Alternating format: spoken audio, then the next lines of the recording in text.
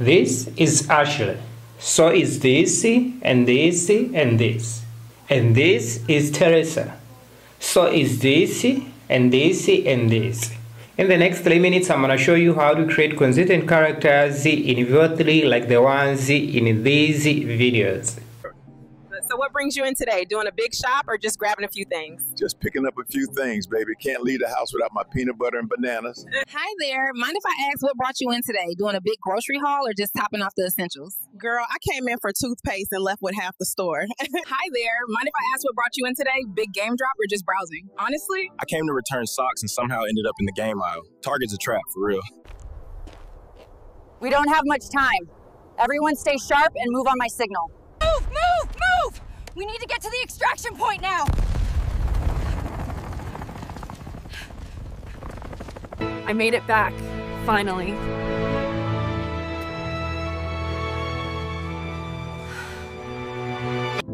You're not forgotten. I carry you with me every day. To create consistent characters in VEO3, we're going to use a new method. We're going to go on ChatGPT and click on GPTs. And we're going to search consistent characters in VEO3.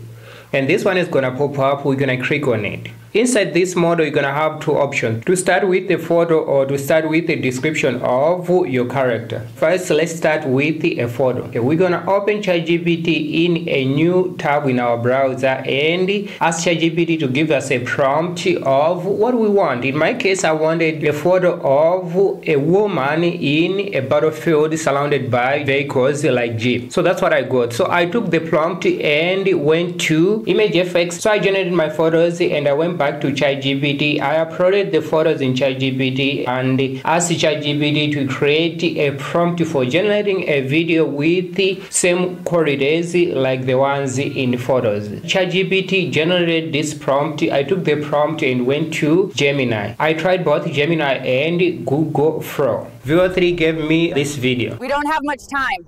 Everyone stay sharp and move on my signal. The next part is where consistent characters start. You're going to ask ChatGPT to create a next scene maintaining the characters and probably the outfit of the main character. The main character in this case was Teresa. So I wanted ChatGPT to maintain everything concerning Teresa except the scenery itself. In the next shot, I wanted Teresa to be driving in a Jeep. The next scene was about Teresa coming back to United States after the war. The final part of this one is for Teresa honoring the fallen soldiers or some of the fellow soldiers that she had lost back in the war. Like I said, we're going to also try to generate consistent characters starting with the description of the character. And for this one, I wanted to go with Ashley. Ashley is an African-American journalist who is interviewing the customers in Target. So I generated the first video and the next one I wanted to maintain each and every element of Ashley but only changing the one she will be interviewing. I also tried to change the customers that Ashley is going to interview. I had a woman, I had a boy,